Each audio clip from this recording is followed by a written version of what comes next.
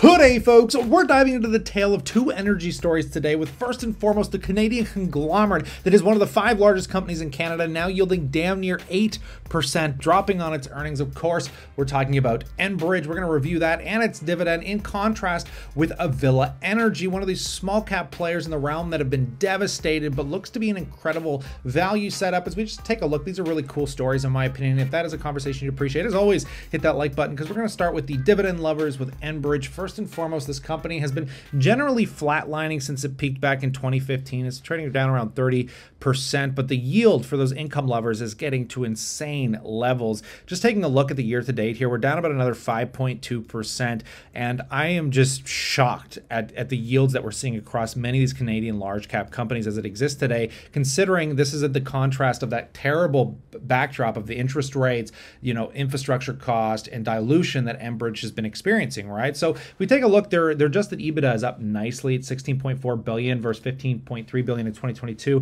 but the earnings per share have dropped, right, from $2.81 to $2.79. This is the story the stock seems to be following most, even though on a year over year it is up 1 cent, but on the entirety of the year it's not looking that great, and they can't justify or actualize anything crazy because, as mentioned, they increased the shares to pre-fund utilities acquisition. They want to become one of the largest natural gas powerhouses, but that's going to come at the cost of earnings per share, right? So this is kind of the problem with the company from a growth standpoint. I think this company is starting to materialize at its maturity, which is a big problem, right? Because you're not going to see the same growth you did, but for income, that's a different story here. So taking a look at some of their expenses, most of their expenses have been going up. I mean, that's just the market environment we're in. We'll talk about the dividend security here in a moment, and obviously the dividend is secure. They're going to be growing it, as many of the companies like we talked about with Bell in yesterday's video, but we can see that their interest costs are going up. That's one of the prefixed problems they're discussing, is the higher interest rates, the revised mainland toll. I mean, there's a lot of things just happening in the energy industry right now that is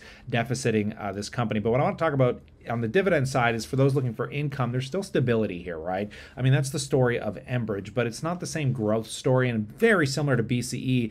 The dividends into 2024 are really only expected to grow at 3%, which is exactly in line with Bell, which I just find super interesting, right? But this is a company that through the last decade, in an era where the market was booming, interest rates were low, scalability was great, from 35 cents all the way to damn near 92 cents was just unbelievably jaw-dropping for compounded dividend growth. But that's the difference between then and now, because back then you likely weren't getting the same yield that obviously you're getting today. So the thing is like you're getting a much higher starting dividend yield than you probably have at any time in the past, which largely gets represented here, because we can see that outside of 2020 with a massive drop, historically, I mean, Enbridge from 2010 didn't really start paying even a 4% dividend yield till about 2017, and you really didn't get into these higher yields until the last few years, realistically, right? So dividend growth is likely to fall off pretty dramatically as this company matures, but the yield here at 8%, I mean, 3% growth from there, I don't think you're going to care as much. Like, you're just looking to collect cash flow today. That's where I would really look. But when we're talking about growth specifically, this is why you kind of got to parity your portfolio depending on what you're after. If you're in retirement, if you're younger, you can kind of pair some of these stocks together, because Avila Energy, I know in the realm of small caps, people don't want to look at them. A lot of devastation has happened through 2022, but this is what set up, value plays. And again, I'm not speaking of this as financial advice. I've broken this company down. I'll leave the link in the description below. But firstly, this is a vertically integrated natural gas player that's going to be cash flow positive in the next quarter or two. I mean, they're literally, take a look at their balance sheet, $45 million in assets against, 17.3 million in liabilities. The company's got like $28 million in underlying asset value against a market cap of $6.6 million.